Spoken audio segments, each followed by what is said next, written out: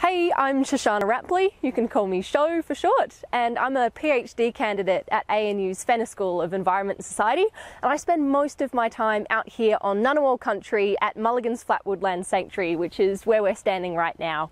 Mulligan's Flat is a box gum grassy woodland, which means it's characterised by two types of trees, yellow box, and there's a few of them behind me over there, and Blakely's red gums.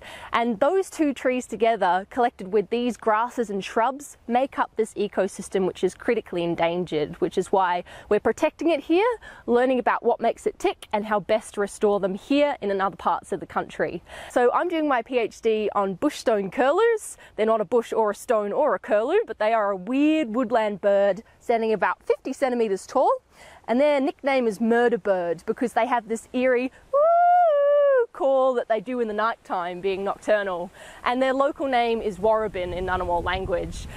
They went extinct in the ACT in the 1970s, and we've been putting them back here since 2014.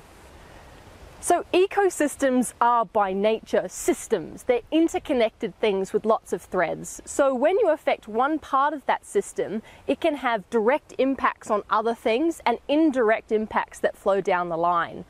Humans do a lot of actions that impact ecosystems, and direct things can be when we target a species. So for example, hoobara bustards are endangered because of hunting for sport, and bluefin tuna are endangered because of overfishing. And these are actions where we directly target a species. Sometimes indirect things happen where we don't even mean to impact a species, but it's still detrimental to their populations. And so this is when we introduce species, for example, or even diseases.